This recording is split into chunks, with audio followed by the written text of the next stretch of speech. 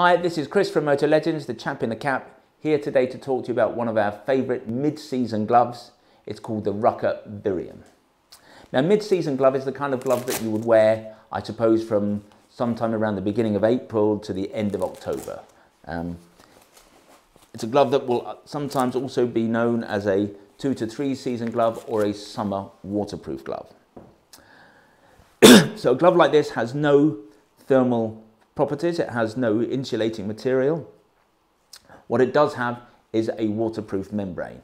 So that means that obviously it's going to be great in the rain, but it will see you into reasonably cold temperatures because the waterproof membrane is also a windproof membrane. In terms of this particular glove, it's a Gore-Tex glove, so it has a Gore-Tex membrane. Is Gore-Tex the best membrane? Yes and no. That is debatable, but what you know is that when you buy a glove with a Gore-Tex membrane, or indeed any product with a Gore-Tex membrane, the design of that item has been approved by Gore, so you know you're going to get a product that works. In terms of this particular glove, this has a Gore grip membrane, and that means it's a laminated membrane. Laminated means that it is bonded to the inside layer of the outer fabric. What laminated does is ensure that a product does not wet out. It applies to jackets, pants, gloves equally. In a traditional waterproof item, you have what's called a drop liner membrane, whereby you have the outer surface for protection, and then you have a waterproof membrane that just sits loosely on the inside. Works perfectly well, rain does not reach the body.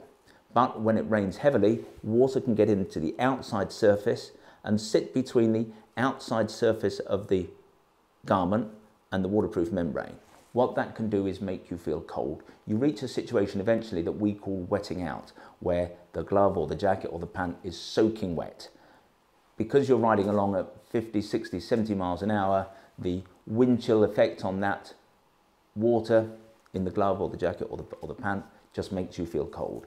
That cannot happen to anywhere near the same extent with a laminated membrane, because the membrane is bonded onto the outer surface. The outer surface gets damp, obviously it does, but it can't seep into the product, so it stays drier. In terms of this glove, I just want to talk through some of the features because there's a lot to talk about with this particular glove. The wrist, we've got a fastener of the extended wrist, and across the wrist here we have 3M Scotch-Lite reflectors. The back surface of the glove is all textile. That is something that we particularly like in a winter or waterproof glove. We think it's a mistake when somebody produces a supposedly waterproof glove or a winter glove and it's all leather, because leather is hydrophilic. It will soak the rain in, and that's going to increase the propensity to do what I was talking about, which is that wetting out. So for a glove that is truly waterproof, to maximize the benefits of a membrane, it's best to have as much textile as you can on the outer surface, on the upper surface of a glove, and this glove is entirely a textile. Another reason why this is such a waterproof glove.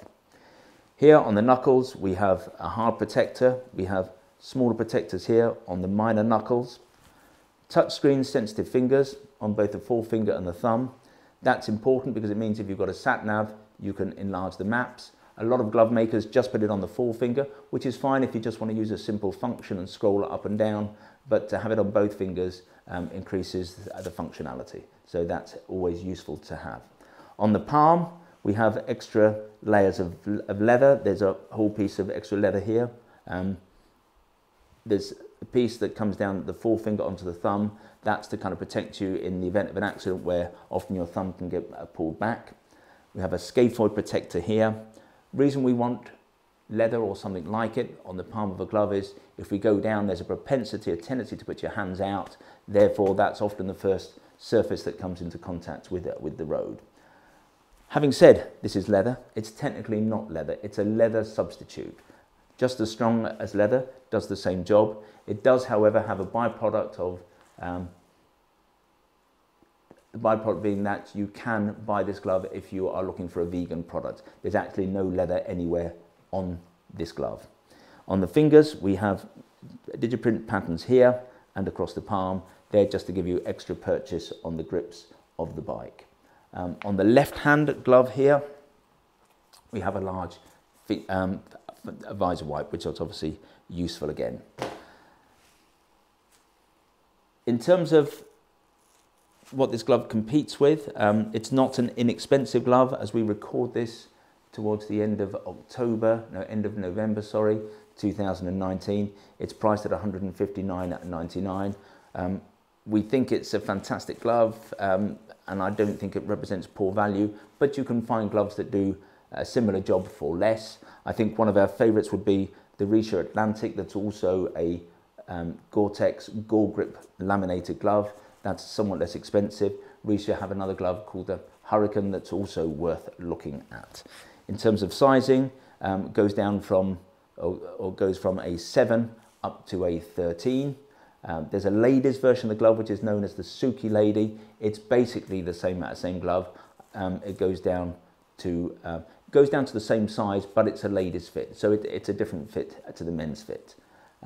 So that's the Rukka Virium, amazing glove. I've got a pair of these. Most of my riding, I have to say, I'm embarrassed to say, I don't ride a lot in the winter, so I get the bike out at the beginning of April. I tend to put it away early November. Once they start salting the roads, I'll wear this glove pretty much all year round. It has to be a really hot day where I figure I can't wear these, and I'll wear a pure summer glove, a leather glove, or something that's aerated.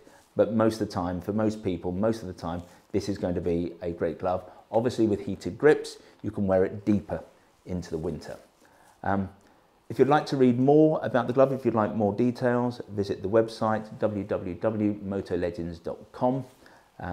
If you would like to receive future bulletins about products like this and new products, we have new products coming to the building pretty much every day of the week. So if you want to be kept informed of what's new and what's going on, subscribe on the website.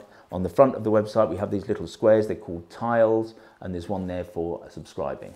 If you're the kind of person who prefers to get your information like this videographically, then please subscribe to our video bulletins. You can do that on the button below. It would be great to have you on board.